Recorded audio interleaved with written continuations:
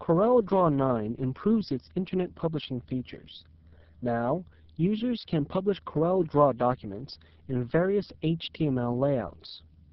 We will focus on the third layout method available in CorelDraw 9, styles. Styles, or cascading style sheets, offer more flexibility to web authors with regards to text and image positioning. Similar to Netscape Layers, it is supported in version 4 web browsers to some extent.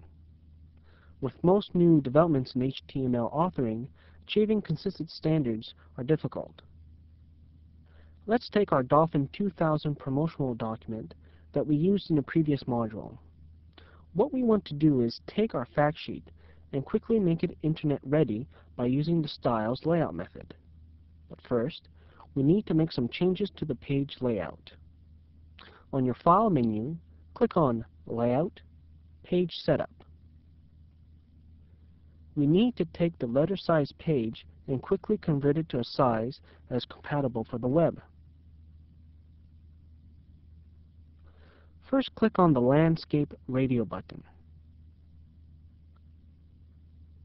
Then, click on the Unit option box and select Pixels instead of Inches. From the Resolution option box, select 72 as a resolution. Finally, change the width to 640 and the height to 480. Click OK. We quickly resize the object to fit the new dimensions.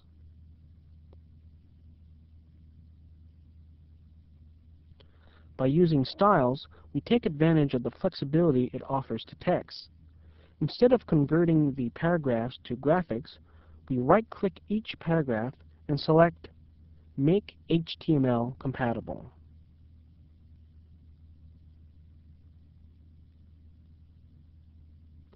Once we are ready to publish our document, we go to File, Publish to Internet.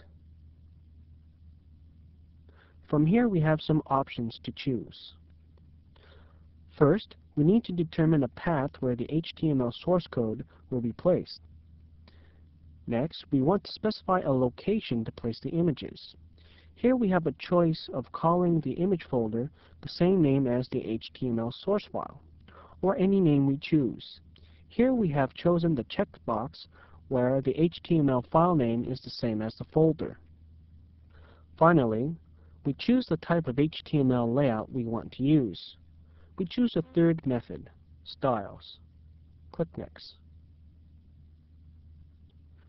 The next step is to determine the image format. Here we simply choose the JPEG format. The following two options concern color palette and size. With both checked, we are sure that the image size and color palette used will be viewable by most web surfers. Click Next.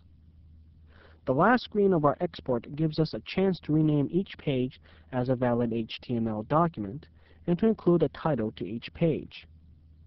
Click Finish. Once completed, simply use your web browser and open the corresponding HTML file, and you should notice that the text object we converted are laid out properly.